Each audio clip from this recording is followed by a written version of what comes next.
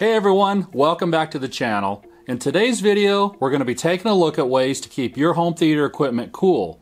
It's pretty common knowledge that heat is your worst enemy when it comes to components like AVRs and amplifiers.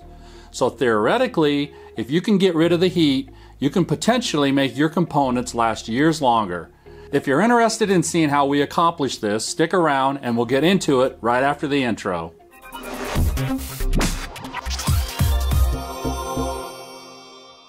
Alright, as I mentioned, getting rid of the heat is a great way to extend the life of your components. A great way to do this is by adding some kind of fan cooling system. A company called AC Infinity has a whole line of component fan cooling systems that range in price from $49.99 to $119. They offer many different sizes to match the size of your component, and they also offer models that are thermally controlled so they'll turn on or off when needed. Along with the models I already mentioned, they also have single component AV fans. This is the route I decided to go since I had already installed some copper heat sinks on the chips in my processor, which we'll take a look at in a bit. So I figured the fans would be an added sense of security.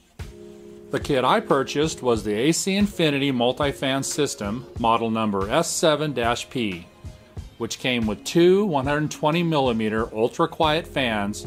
And when they say ultra quiet, they're not kidding. With a total noise limit of just 19 dB at 130 CFM, you can barely hear these even when they're set to the highest speed. The kit also came with a multi-speed controller with low, medium, high, and off settings. A USB cord and power adapter was also included. The fans in the kit seem to be of very good quality, and they have these really nice grills with the AC Infinity logo on the front. They also have really nice silicone rubber feet that not only help to reduce vibrations, but they work well to help keep the fans from moving around. And if for some reason you decide that two fans aren't enough, you can daisy chain up to 6 fans together on the same power adapter. Another thing I want to mention here is these fans not only work great for cooling AVRs and amps, but a lot of people use them for keeping things cool like PlayStations, Xboxes, Rokus, Apple TVs, or pretty much anything you can think of that needs cooling. I purchased my kit from Amazon for $25.99, and I'll leave a link in the description below just in case you're interested in buying one. I do recommend using the AC Infinity power adapter because the voltage rating matches the fans perfectly, which will make the fans run at their max capacity. Installation of the fans, as you can imagine, was pretty straightforward. Just place them on the component you want to cool, plug the power adapter in. I use the outlet on the back of my processor so the fans will automatically turn on when I power up the system.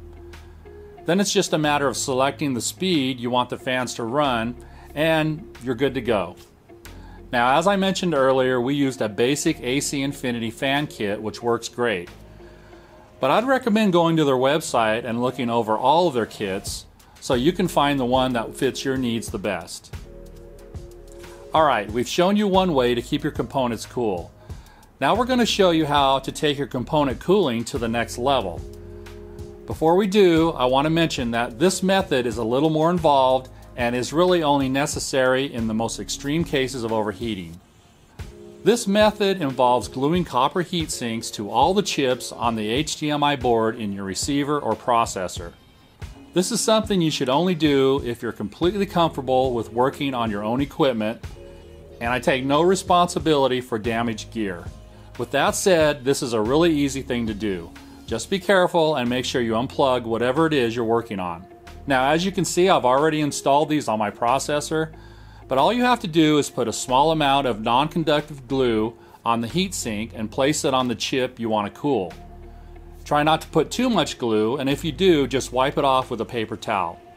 Now just allow the glue to dry for about an hour and you're all done. I did this to my processor about 6 months ago and haven't had any issues with it at all. Unfortunately, I didn't take any temperature readings before, so I can't say how effective this method is.